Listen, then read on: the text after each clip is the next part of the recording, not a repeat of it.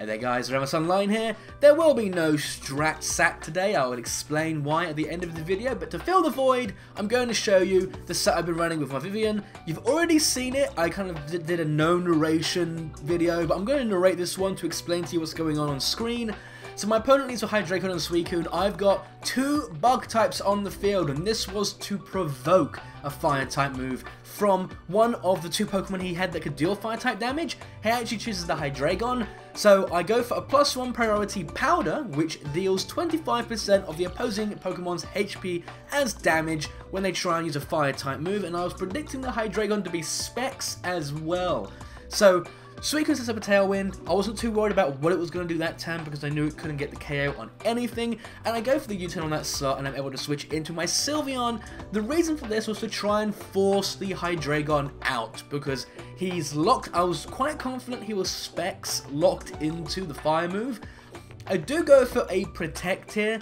Again, I was predicting the Hydreigon to switch out, not wanting to deal with the Sylveon, but it seems as if he didn't have anything in the back to take a Specs Hyper Voice. He does give it the Scald, and as you can see here, the ability Friend Guard, which I run on my Vivillon, which is the hidden ability, allows Sylveon to take basically no damage from that Suicune. I don't know if the Suicune is invested at all, but I'm taking no damage from that. Look at that. That wasn't even 30 HP damage. And yeah, that was a stab, Scald, and I'm not actually running any special investment at all, as in specially defensive investment. As you can see here, Terrakion comes out, goes for the Iron Head on my Sylveon. I don't know what item it was holding. It could have been choice banded, I don't know. All I know is that thanks to Friend Guard, Sylveon lives the turn. I'm able to set up my own Tailwind, predicting him to want to go for a Rock Slide and maybe a Scald onto the Vivillon to try and take it out. I wanted to get a Tailwind up for a worst case scenario. When his Tailwind ends, I'll be able to outspeed him.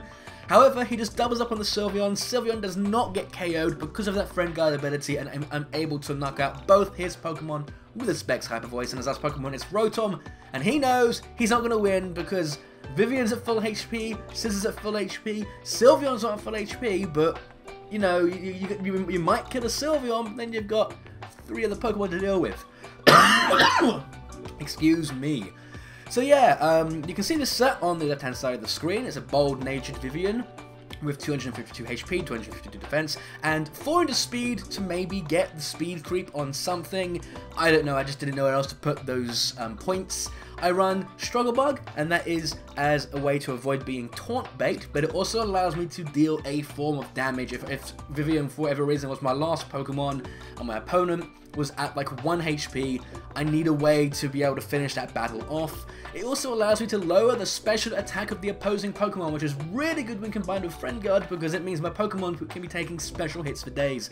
Powder, a great move. If you don't know what it is, Bulbapedia it, but basically it's a +1 priority move, and it will attach itself to the target, and if the target then uses a fire type move that same turn, it explodes in their face, dealing 25% of their health in as damage. Tailwind is there for speed control and support. I do have an alternate Vivillon which has Electro Web, which is a move 2 to move, as is Tailwind, but a Tailwind is a lot better because it sticks around on my side of the field rather than them switching out to get rid of it. I'm protecting the last slot because with the Friend Guard ability, I want my Vivillon to stick around for as long as possible, and I usually have the Focus Sash on the Vivillon. While I am running a bulky build, Vivillon does not have that much defense or HP, so it can get O-code quite easily, even with the investment. So I'm still looking at maybe I should change the investment, because if I'm not going to live a hit and I have to use a Focus Sash to live a hit, why am I running bulk?